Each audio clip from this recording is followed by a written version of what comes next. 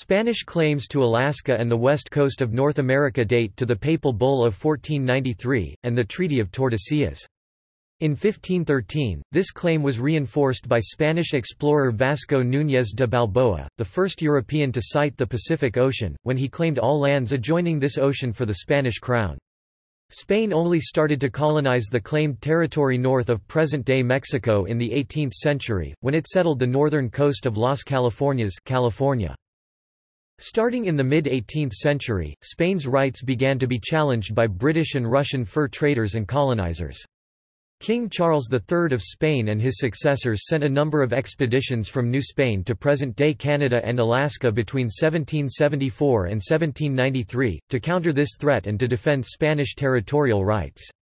During this period in history, a nation's claims or rights to a certain territory were legitimized by exploration and, prior to Spanish discovery. 1774 Voyage of Pérez. The first voyage was that of Juan José Pérez Hernández of the frigate Santiago alias Nueva Galicia.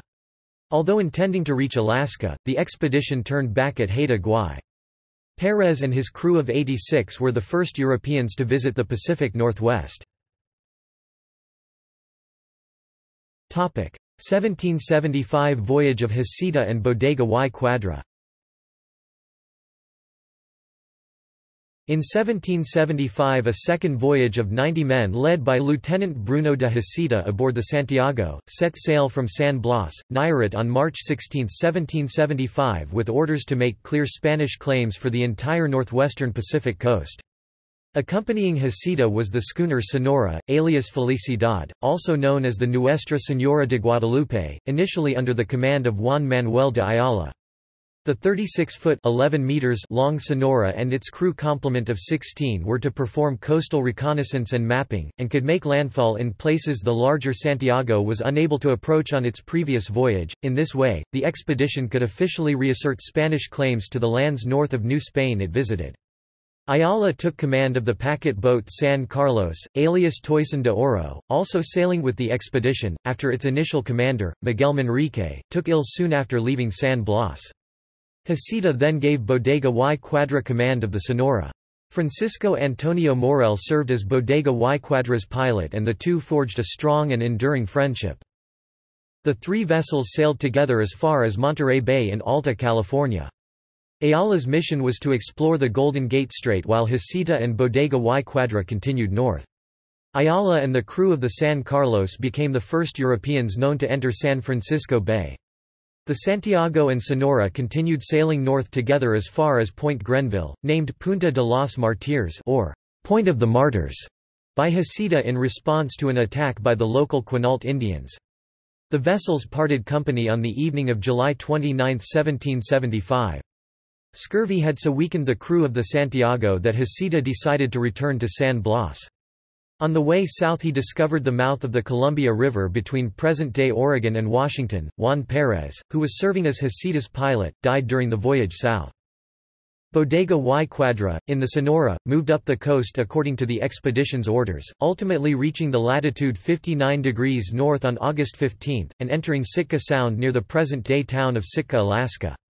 During the return voyage south, Bodega y Quadra discovered, named, and explored a portion of Bucareli Bay on the west side of Prince of Wales Island. During Bodega y Quadra's voyage numerous acts of sovereignty were performed. Many place names were given, including Puerto de Bucareli, Bucareli Bay, Puerto de los Remedios, and Mount San Jacinto, renamed Mount Edgecombe by British explorer James Cook 3 years later. 1779 Voyage of Arteaga and Bodega y Quadra. A third voyage took place in 1779 under the command of Ignacio de Arteaga with two armed corvettes, the Favorita under Arteaga, and the Princesa under Bodega y Quadra. With Arteaga on the Favorita was second officer Fernando Quiros y Miranda, surgeon Juan Garcia, pilot José Camacho, and second pilot Juan Pantoya y Arriaga. With Bodega y Cuadra on the Princesa was second officer Francisco Antonio Morel, surgeon Mariano Núñez Esquivel, pilot José Canizares, and second pilot Juan Bautista Aguirre. The expedition's objective was to evaluate the Russian penetration of Alaska, search for a Northwest Passage, and capture James Cook if they found him in Spanish waters. Spain had learned about Cook's 1778 explorations along the coast of the Pacific Northwest. In June 1779, during the expedition of Arteaga and Bodega y Cuadra, Spain entered the American Revolutionary War as an ally of France, precipitating a parallel Anglo-Spanish War, which continued until the 1783 Treaty of Paris. Arteaga and Bodega y Cuadra did not find Cook, who had been killed in Hawaii in February 1779. During the voyage, Arteaga and Bodega y Cuadra carefully surveyed Bucareli Bay, then headed north to Port Etches on Hinchinbrook Island. They entered Prince William Sound and reached a latitude of 61 degrees, the most northern point obtained by the Spanish explorations of Alaska.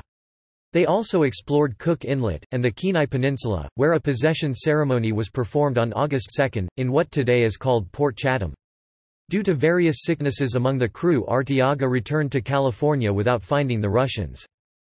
Throughout the voyage, the crews of both vessels endured many hardships, including food shortages and scurvy. On September 8, the ships rejoined and headed south for the return trip to San Blas. Although the Spanish were normally secretive about their exploring voyages and the discoveries made, the 1779 voyage of Arteaga and Bodega y Cuadra became widely known. La Pérouse obtained a copy of their map, which was published in 1798. Morel's journal was acquired and published in London in 1798 by Daines Barrington. After these three exploration voyages to Alaska within 5 years, there were no further Spanish expeditions to the Pacific Northwest until 1788, after the Treaty of Paris ended the war between Spain and Britain. During the war, Spain dedicated the port of San Blas to the war effort in the Philippines. Voyages of exploration were suspended. Support of Alta California, which depended upon San Blas, was minimal. By 1786, Alta California had become nearly self-supporting and peace with Britain was restored, making further voyages to Alaska possible. 1788 Voyage of Martinez and Haro. In March, 1788, two ships were sent north from San Blas to investigate Russian activity. Esteban José Martínez, on the Princesa, was in command of the expedition, accompanied by the San Carlos under Gonzalo López de Haro, with José María Narváez serving as Haro's pilot. The ships arrived at Prince William Sound in May. Following evidence of Russian fur trading activity, the ships sailed west. In June, Haro reached Kodiak Island and learned from the natives that a Russian post was nearby. On June 30, 1788, Haro sent Narváez in a longboat to look for the Russian post at Three Saints Bay.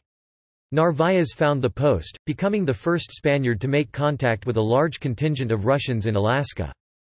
Narváez took the Russian commander, Evstrat Delarov, to meet Haro on the San Carlos, then returned him to his outpost. Delarov gave Narváez a Russian map of the Alaskan coast and indicated the locations of 7 Russian posts containing nearly 500 men. Delarov also told Narváez that the Russians intended to occupy Nootka Sound, on the west coast of Vancouver Island. After this meeting, Haro sailed east and joined Martinez at Sitkinak Island.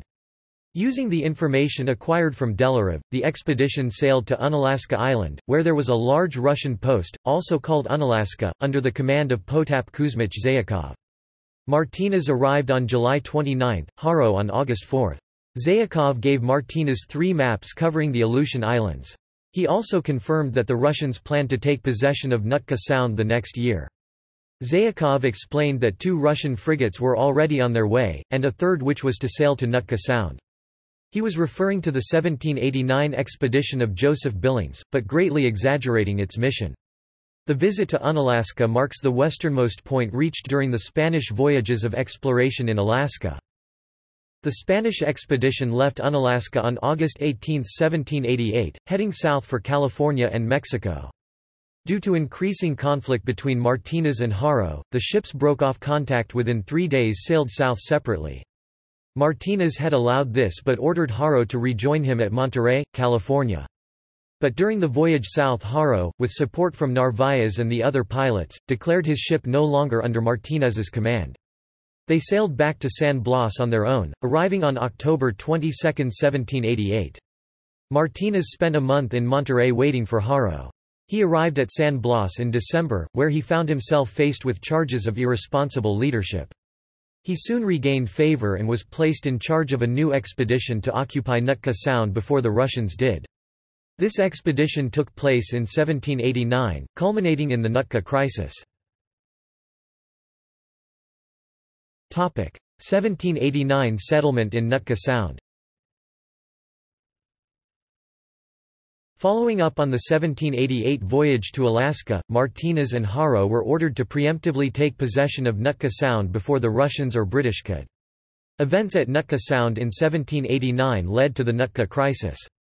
During the summer of 1789, Martinez sent José María Narváez to explore the Strait of Juan de Fuca in the Santa Gertrudis La Magna, formerly the Northwest America, a British vessel captured earlier by Martinez at Nootka Sound. Narváez found the Strait of Juan de Fuca to be a large inlet with much promise for further exploration. By the end of the year, Martinez abandoned Nootka Sound.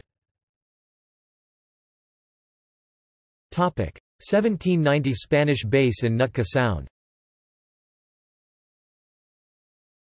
The Nootka Crisis became a major international incident nearly leading to war between Spain and Britain. As the process unfolded, the Viceroy of New Spain decided it was important to establish a permanent base at Nootka Sound. 3 ships sailed to Nootka Sound, with Francisco de Eliza as the overall commander and captain of the Concepcion. Manuel Quimper captained the Princesa Real, the Spanish name for the British vessel Princess Royal, captured by Martinez in 1789. Salvador Fidalgo captained the San Carlos. The first settlement in present-day British Columbia was built on Nootka Sound, Santa Cruz de Nuca as well as Fort San Miguel, manned by soldiers of the First Company of Free Company of Volunteers of Catalonia, under Pedro de Alberni. After getting settled, Eliza dispatched Fidalgo and Quimper on exploration voyages. Fidalgo was sent north and Quimper south. 1790 Voyage of Fidalgo. In 1790, Spanish explorer Salvador Fidalgo took the San Carlos to Alaska, visiting and naming Cordova Bay and Port Valdez in Prince William Sound. Acts of sovereignty were performed at both places. Fidalgo entered Cook Inlet and found the Russian post Pavlovskaya, the Pavel Lebedev Lastochkin Company post at the mouth of the Kenai River. Fidalgo did not stop at the post but continued west to Kodiak Island, where he noted Shelikov's post. Fidalgo then went to the Russian settlement at Alexandrovsk, today's English Bay or Nanwalek, Alaska, southwest of today's Anchorage on the Kenai Peninsula, where again, Fidalgo asserted the Spanish claim to the area by conducting a formal ceremony of sovereignty. 1790 Voyage of Quimper. In 1790 Manuel Quimper, with officers López de Haro and Juan Carrasco, sailed the Princesa Real into the Strait of Juan de Fuca, following up on voyage of Narváez the previous year. Quimper sailed to the eastern end of the Strait of Juan de Fuca, discovering the San Juan Islands and many straits and inlets. Having limited time, he had to return to Nootka without fully exploring the promising straits and inlets. Contrary winds made it impossible to sail the small vessel to Nootka, so Quimper went south to San Blas instead. 1791 Voyage of Eliza. In 1791 Francisco de Eliza was ordered to continue the exploration of the Strait of Juan de Fuca. The voyage consisted of 2 vessels. Eliza sailed on the San Carlos, with Pantoja as his pilot master. Narváez sailed on the Santa Saturnina, with Carrasco and Verdia as pilots. During the voyage the Strait of Georgia was discovered, and Narváez conducted a quick exploration of most of it.